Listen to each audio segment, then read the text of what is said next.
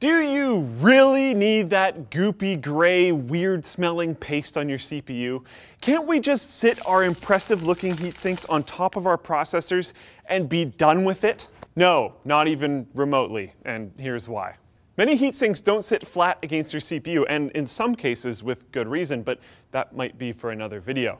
Rather, they're either concave or convex, so there's a fair amount of space where your heatsink and processor aren't making proper contact.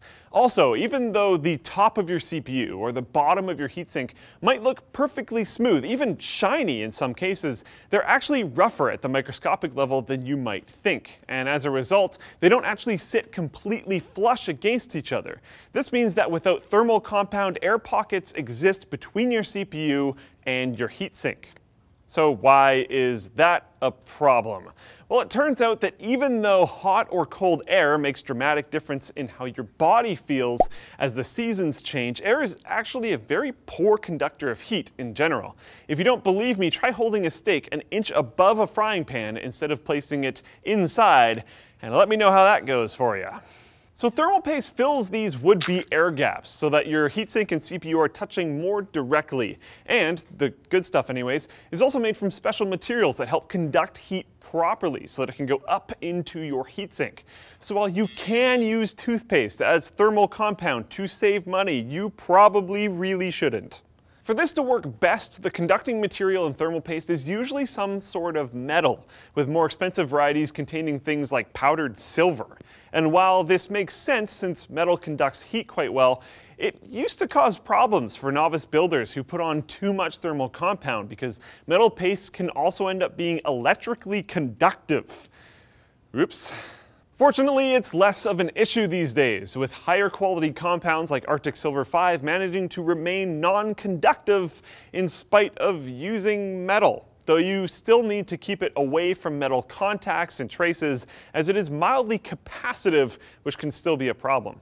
But if you want to be really safe, you can buy thermal paste that contains no metal at all. These are typically made of ceramic, though more exotic solutions that contain things like diamonds do exist, although they sadly won't add a bling factor to your rig. They will do a decent job of keeping your processor cool, however.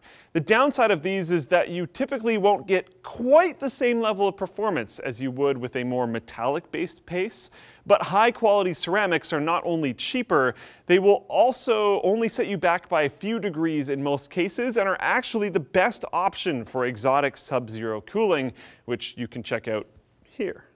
And of course, if you want to avoid messes entirely, you can get thermal pads, usually just made of silicone, which just sit squished between your heatsink and whatever you're trying to cool.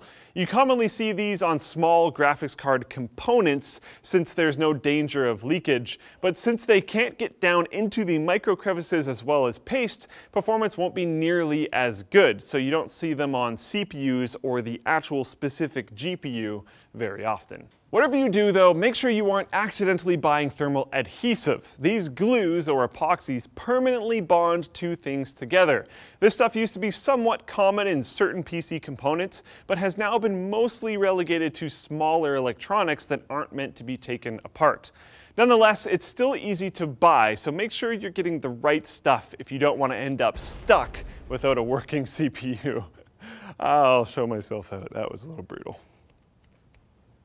If you're not a member of Dollar Shave Club yet, join today and get your first month of razors for free. They deliver amazing razors directly to your door, and membership means that you can probably afford to shave with a fresh blade anytime you want, which is fantastic.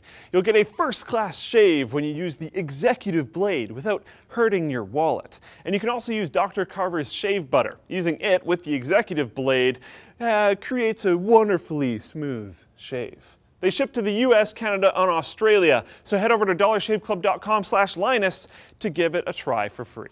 If you guys like the video, like it or dislike it if you don't like it or whatever. If you're like, this topic sucked, I have a good idea for another one, let us know down below and give us a comment and whatever else you want to do. Also check out Channel Super Fun because they are super fun, and I'll see you next time.